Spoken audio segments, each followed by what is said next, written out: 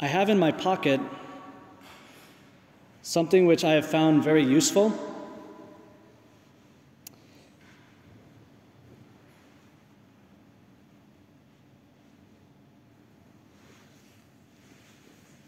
It's a flashlight. Now, a flashlight is very useful, but the problem with flashlights is that you have to change the battery. If you have a really good flashlight, after a while, you have to change the battery. And if you don't have batteries, like if I take this flashlight and I take out the battery, it doesn't turn on. Today, Jesus in the Gospel says that we are the light of the world. And it's true, we are the light of the world. It's an act of praise on the part of God. He's saying, like, we are the light of the world. But we're a lot like this flashlight. We're a lot like this flashlight in that we have to first recognize that we're loved. Like, we need to be recharged. We need to be conscious of the fact that we are excessively loved by God, that He is the one who puts everything into our life, that He feeds us and clothes us, and He's the one who's acting. That He is powerfully acting amongst His children. This is something which can be taken, you can say, oh, that's not, I mean, I know, like God loves me, the hairs in my head are counted. You've probably heard it 1,000 times. But it's something which we need the battery to be recharged. We need to have that conviction, because only if we have that conviction can we truly love others the way we ought to. We have to not just see that we're that God likes us. Yeah, I put up with Him. No. We have to see that we are excessively loved by God.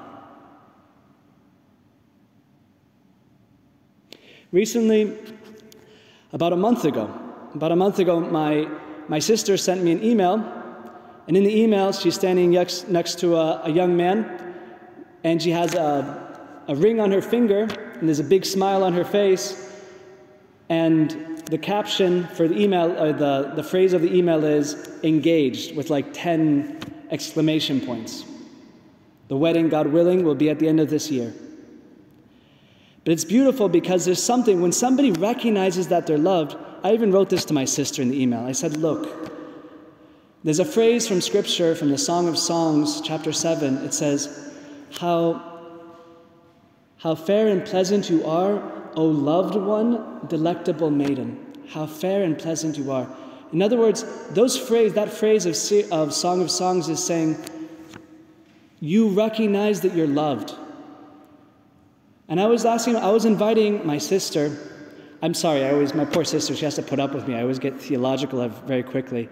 But I said to my sister, I hope that you're recognizing through this young man, who's a great guy, hopefully you recognize, I said to her, I'm sure that you recognize through that, you're experiencing the love of God through that. You're experiencing God's love. Because God, even though this person is saying to you, and even if nobody has someone saying this to them, but God says to you, I'm going to commit my entire life to you. I'm entrusting you with the rest of my existence. This fact we have to recognize. It has to become so vital in us. I want to read from the book of Isaiah. It says, I give Egypt as your ransom. Egypt is a big place. I give Egypt as your ransom, Ethiopia and Sheba in exchange for you, because you are precious in my eyes and honored, and I love you. I give men in exchange for you, people in return for your life. What is this referring to? Is this referring just to the freeing of the Israelites from Egypt? No. It's referring to the fact that Jesus Christ our Lord, who we're going to adore and receive today, although it looks like a piece of bread, He died for us. I'm saying it again, but I'm not saying it in the sense of just to say, I don't think it's enough just for me to say it. We need to spend the time in silence with Jesus and recognize and experience His love. We need to be recharged. Yesterday in the gospel that came out, where Jesus said to the disciples, come away by yourselves and rest a while. We need that. St. Teresa of Avila says it. Unless one is convinced of the love of God, they will never do great things. I remember there was an experience, this might seem like not a very important experience, but for me it made a huge difference. In Rome, as a seminarian, I remember I saw a religious walking in her habit, and she was crossing just from one part of the street to the other, and she was walking with just her head down, minding her own business. But she had, how to express it? It's something which is very poetic. She had just a soft, sweet smile on her face. She was walking down the street, so to speak, knowing that she was loved by God. She didn't say anything to me. I just saw her walking by. But just looking at her, I recognized that she was the light of the world. I recognized that she, although I hadn't seen her before, I recognized that she was walking in such a way that she was forgetting about everybody else in the universe, not because she despised them or anything like that, but she was so enthralled by the fact that she was so loved by God. And it did me a world of good. Not because she said anything, I just looked at that and I said, look, I'm also loved by God like that. I'm also beloved of God. And that experience helped me also to walk in the same way, at least to try. To walk recognizing and to think while I'm walking of how excessively I'm loved by God. I know my father has recovered from cancer, and having recovered a miraculous recovery from cancer.